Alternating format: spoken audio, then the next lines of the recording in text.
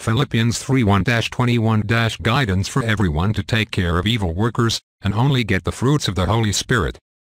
It remains for you, my brethren, to rejoice in the Lord. I do not bother to write you the same things, and it is security for you.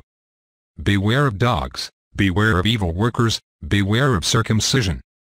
For we are the circumcision, who serve God in the Spirit, and rejoice in Jesus Christ, and have no confidence in the flesh. Yet I could also trust the flesh. If anyone else cares that he can trust in the flesh, I circumcised on the 8th day, of the stock of Israel, of the tribe of Benjamin, a Hebrew of the Hebrews. According to the law, I was a Pharisee. According to the zeal, persecutor of the church. According to the righteousness which is in the law, blameless. But what I earned was a loss for Christ. And verily, I also count all things for the loss of the knowledge of Christ Jesus my Lord, by which I have suffered the loss of all these things, and I count them as scum, so that I may gain Christ. And let it be found in him, not having my righteousness which cometh from the law, but that which cometh by faith in Christ, even the righteousness which cometh of God by faith.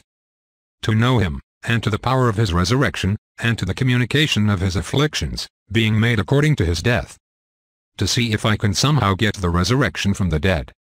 Not that I have already reached it, or that it is perfect, but I press on to achieve that for which I was also bound by Christ Jesus.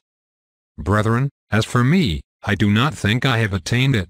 But one thing I do, and it is that, forgetting the things that remain behind, and advancing to those that are before me, I press toward the mark, for the prize of the sovereign calling of God in Christ Jesus. That is why all who are already perfect, let us feel this. And if you feel anything else, God will reveal it to you. But in what we have already come, let us walk according to the same rule, and feel the same. Be also my imitators, brethren, and be careful, according to the example which you have in us, by those who walk thus. For there are many of whom I have often told you, and now I also say, weeping, that you are enemies of the cross of Christ, whose end is perdition, whose God is the womb, and whose glory is to their confusion, who think only of earthly things. But our city is in heaven, from whence also we look for the Savior, the Lord Jesus Christ, who will turn our body down, to be conformed to his glorious body, according to his effective power to subdue all things to himself. Philippians 3:1-21.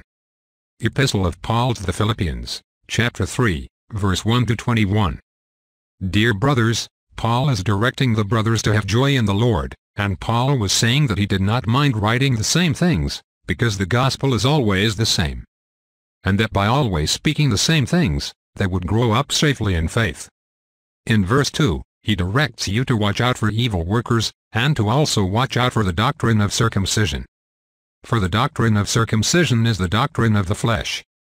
But we must serve God in spirit, and taking pride in the Lord Jesus, and trusting only in the glory of the Lord Jesus Christ, and not trusting in the works of the flesh.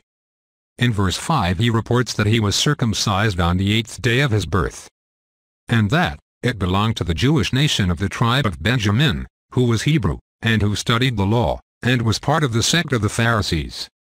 And because he was a Pharisee, he was a persecutor of the church, thinking that he was doing justice for the law, judging that he was doing everything correctly. And Paul was proud to have this Pharisaic formation and to belong to the leading of the law of the Jews.